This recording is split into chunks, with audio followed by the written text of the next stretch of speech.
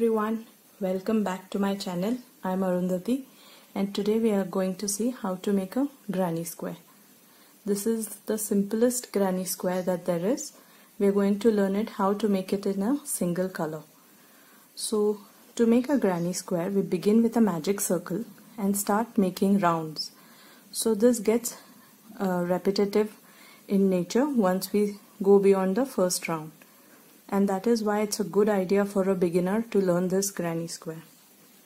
Once you've learnt a granny square, there are a number of projects that you can make with it. If you continue making it in a form like this, you can make it into a blanket, or if you prefer to join these squares, make multicolored squares like this and then join them, you can make blankets, bags, curtains, jackets. There are lots of things that we can make with a granny square. So to begin with, we have to make a magic circle. To make a magic circle, there is a dedicated video and I'll leave a link, but I'm going to show it here too. Hold the short end of the yarn like this, take it over your two fingers, wrap it around and bring it in the front from the back and bring it like this over the two fingers again.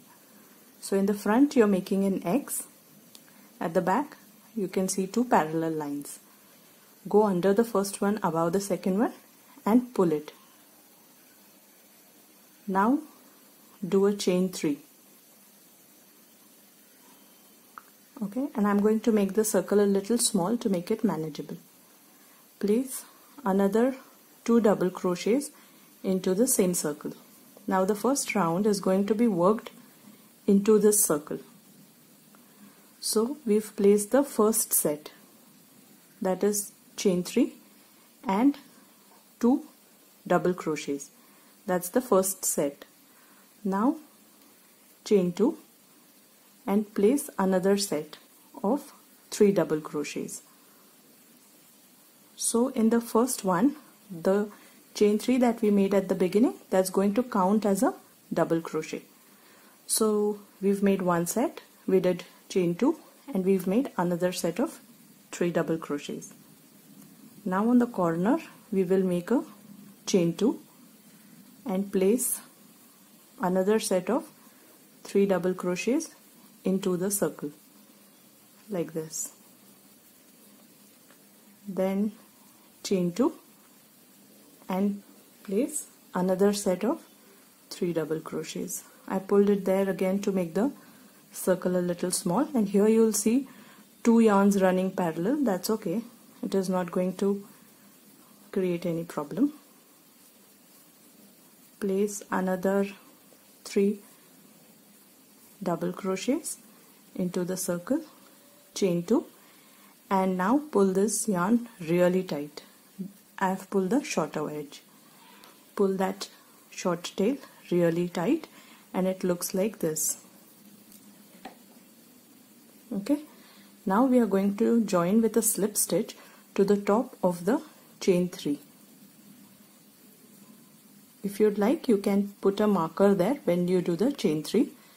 It gets a little easier. So that is how we've made our first round. So what we've done here is this bit. We've done this bit. So on every corner we are going to do chain 2 to give it a space to make set of 2 sets of 3 double crochets on every corner. So now we are here and we have to begin with round 2. Now I'm going to slip stitch into the next 2 double crochets like this on the top and reach the corner space of chain 2. I'm going to do a slip stitch there too, so I'm secured there properly, and then do chain 3. Now this chain 3 can be substituted with a standing double crochet also. I will just show you how to do a standing double crochet, but because this is a beginner's tutorial, it is absolutely up to you if you want to use a chain 3 or a standing double crochet. To make a standing double crochet, pull the yarn to a height of a double crochet twist the hook, take the hook around the yarn like this and keep holding onto the loops. Then place inside the chain 2 space, pull up a loop, yarn over, pull through 2 and pull through 2. That's how a standing double crochet is made. Now we are going to place another 2 double crochets into the same place. That's the corner one. So on every corner we know we have to place 2 sets of 3 double crochets. So right now we've made one set, chain 2 and place another set of 2 double crochets in the same space. Now we have to reach the next corner. To reach that corner we are just going to do a chain 1, reach here and repeat placing 2 sets of 3 double crochets with a chain 2 in between. So let's make that.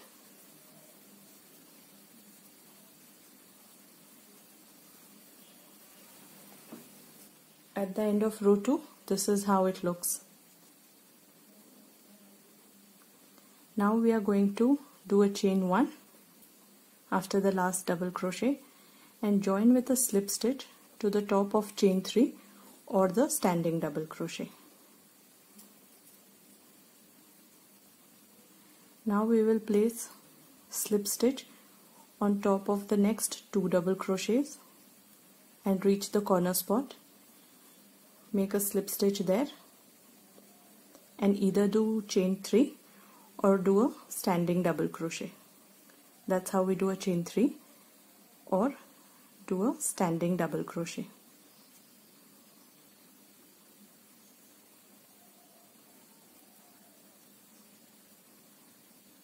Alright, and then continue placing 2 double crochets there, chain 2 and another set of 2 double crochets in the same corner space. Now you will see a difference between what we were doing till now and this row is that we are going to place a single set of 3 double crochets. So now chain 1 and we've reached a space where we had done a chain 1. In every chain 1 we are going to place a single set of 3 double crochets like this. Chain 1, we've reached the corner and we will place 2 sets of 3 double crochets with chain 2 in between. That was chain 2 and another set of 3 double crochets. So this round and rounds henceforth are going to be in the same rhythm. Every corner we do 2 sets of 3 double crochets with chain 2. Everything in the middle is chain 1 and single set of 3 double crochets. So let's continue making and meet again. Now we've reached the last side of the row. I have made here the first one, second, third and fourth. This is the fourth row. That's the last side. So after I've placed the corner stitches, I'm going to do a chain 1 and into the chain 1 space place a single set of 3 double crochets. Then a chain 1 and the last set of 3 double crochets into the chain 1 space.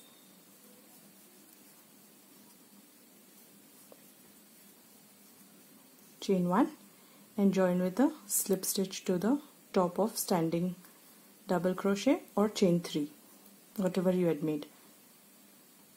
Okay, so now this is made. I'm going to stop the square here. So to stop the square, I'm going to do a slip stitch into the next 2 stitches, going to reach the corner and do a slip stitch, then do a chain 1 and pull it really tight. Okay, now I'll cut the yarn.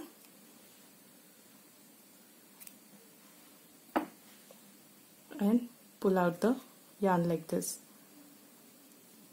Okay, so this is how the simple granny square is made.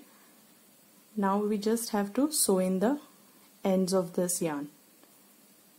To sew in the ends of the yarn, we have the wool needle. We are going to put it in and then go in the same direction that the yarn is currently in, like this. Go under the stitches, but don't come out on the other side. So once we go under the stitches like this, you can see nothing is seen on the other side. Just pull it through. Then go in the reverse direction just to make it really secure, like this. Okay, now just cut the yarn close to the project like this.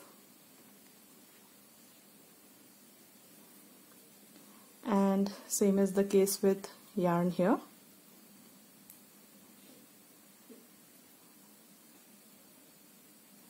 Okay, so this is the wrong side, reverse side, and we are going to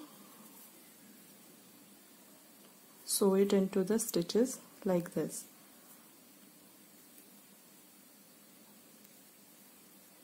Okay, and then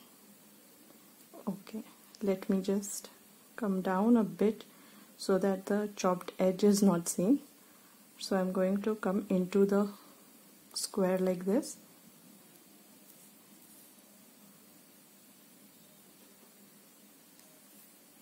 And then let me cut the yarn, because however close we cut, some yarn will be always seen like this small little thing.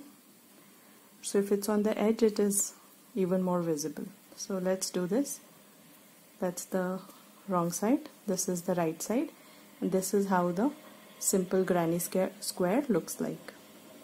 I hope you enjoyed the video. Thank you for watching.